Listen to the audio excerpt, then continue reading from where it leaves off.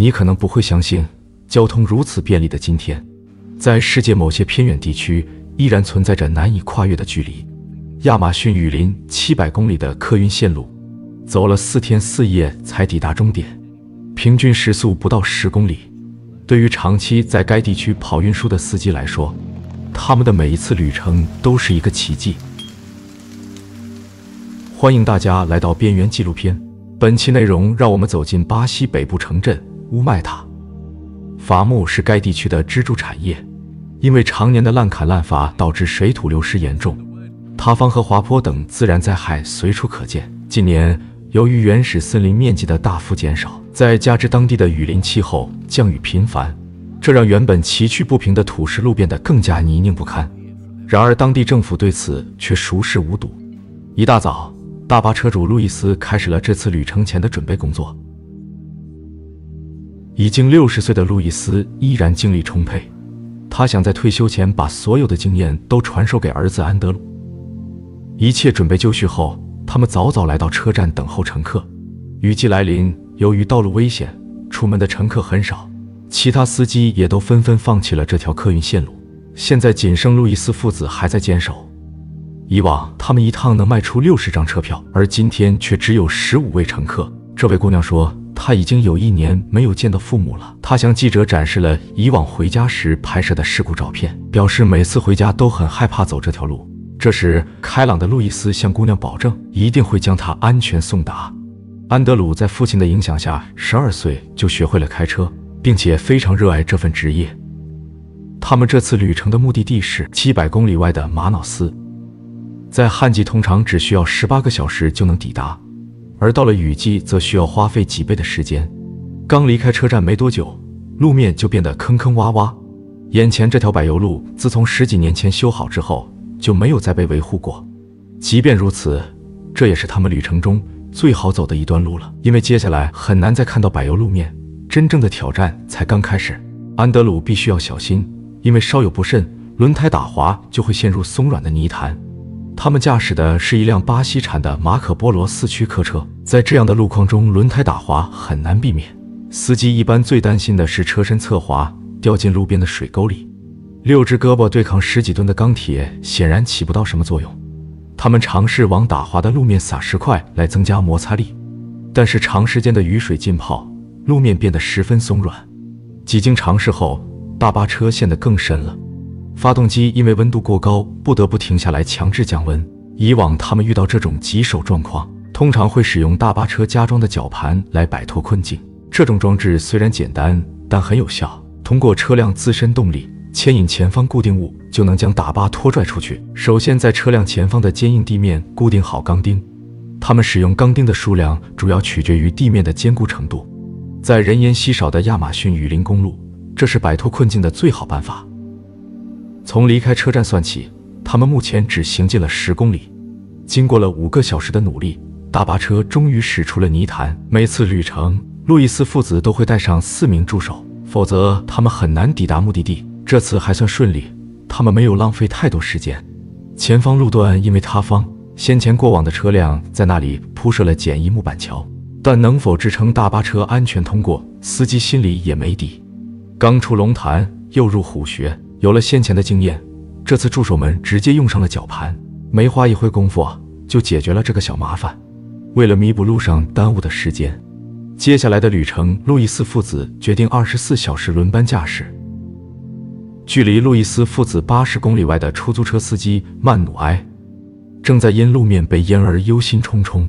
连日的降雨让这里的水位每天都能上涨15公分，而这是曼努埃载客的必经之路。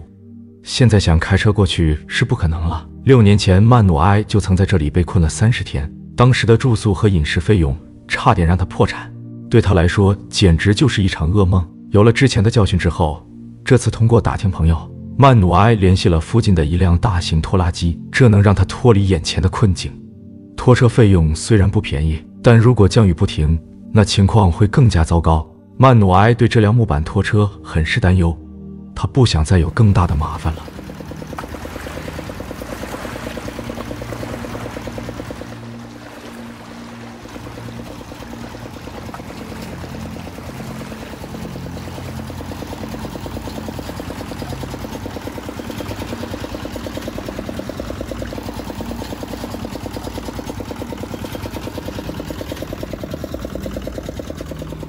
回到路易斯父子的大巴车，虽然连夜赶路，但他们仍然还有一半的路程要走。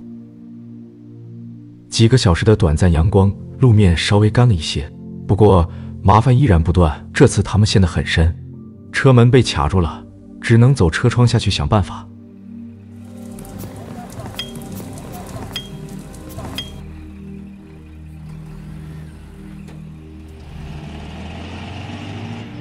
他们很幸运，利用绞盘再次脱困，因为马上又要下雨了。这一路他们时走时停，有时不到1公里，大巴车就会陷进泥坑好几次。遇到下雨天，旅程更加艰难，车头的下巴就是在这样的路况中被撞掉的。司机和助手们由于长时间高强度工作已经疲惫不堪。安德鲁说，遇到这样的情况没有别的办法，只能保持乐观。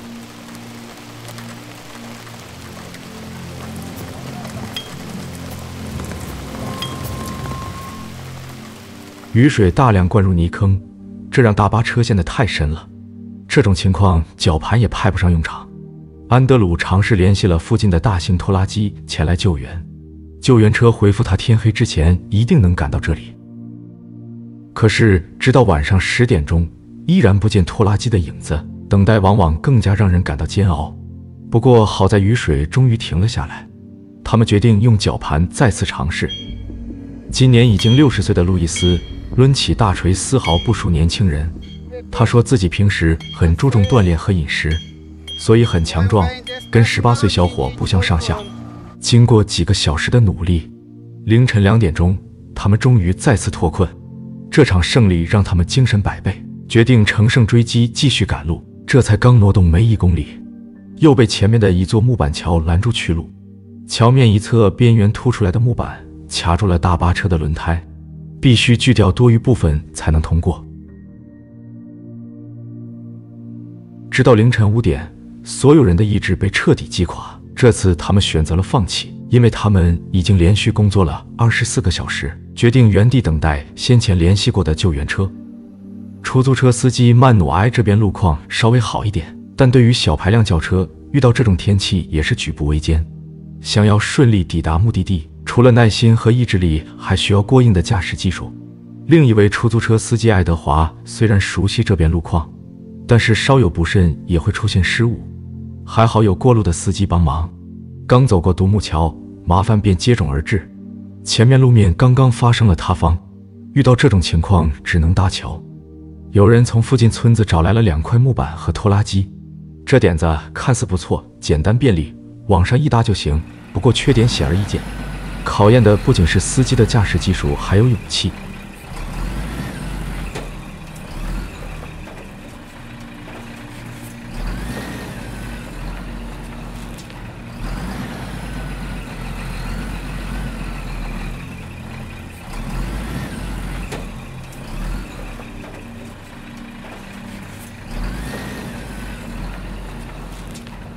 小型汽车一辆接一辆顺利通过，赶走这条路的果然个个都是老司机，但是这种大货车能否安全通过，路人表示担忧。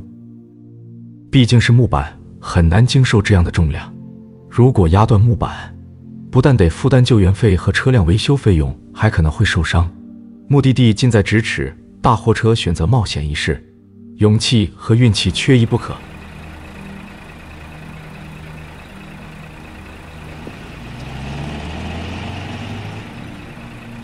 还好有惊无险，只能说亚马逊雨林的木材承重能力真强。但是下一次呢？路易斯父子这边经过一夜漫长等待，第二天上午，救援拖拉机慢慢悠悠地赶来了。公路经过长时间的雨水浸泡，已经变得像沼泽一样，而这段泥泞路面长达16公里，他们必须借助拖拉机拖拽才能顺利通过，否则大巴车将寸步难行。这一路上他们用在救援上的费用，让这趟旅程基本挣不到什么钱。以往仅用18个小时就能抵达，如今4天过去了，此时距离目的地马瑙斯依然还有200公里的路程。拖拉机不会一路跟随，剩余的路程全靠运气了。虽然离目的地越来越近，但这次他们遇上了大麻烦，一个长达100多米的积水路面，赶路心切的安德鲁决定冒险一试。他说运气好的话2个小时就能通过。车身刚一入水，安德鲁便果断刹车。这个水位太深了，如果发动机进水，那就彻底完了。他担不起这样的风险，不但前面的艰难路途前功尽弃，后续修车、拖车、转运乘客这些费用会把他搞破产。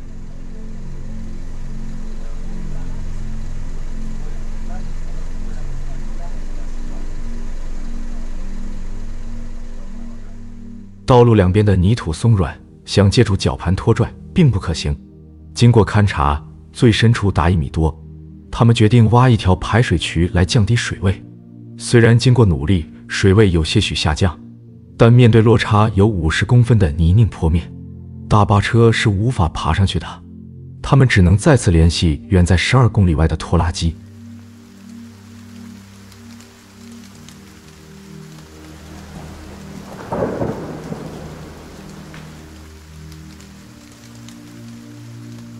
经历几个小时的漫长等待，拖拉机终于赶来了。乘客们如释重负，虽然经历了4天的艰难旅程，但脸上的微笑依旧。路易斯父子则始终信心满满。刚拖拽一段距离，大巴车前轮就撞到了一块岩石上，动弹不得。路易斯父子少有的发生了争执。父亲认为依靠拖拉机的动力能把大巴拖拽出来，儿子安德鲁则担心钢丝绳会发生断裂，父亲却更相信自己的经验。但有时候年轻人的建议不总是错的。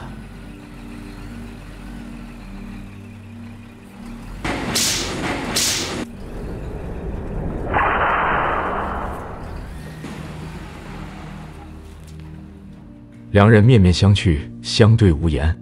助手们商量后决定把石块给移走。然而这活并不轻松，上百公斤重的石头已经深深地嵌入了泥土中。没有趁手的工具，再加上地面湿滑，想挪动它困难重重。几经努力，他们终于把绳索套在了石头上。最后5个人一起使劲，才拖走了这块绊脚石。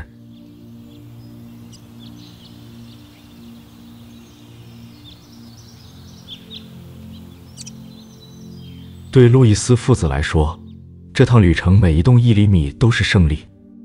原计划这100米涉水路需要花费2个小时，结果一直干到了晚上7点。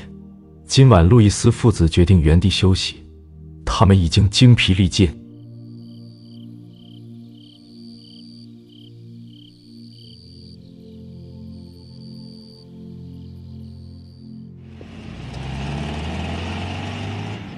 经过一夜的休息，第5天早上，乘客们容光焕发。在跨越6公里的亚马逊河，剩下的路程就都是柏油路了。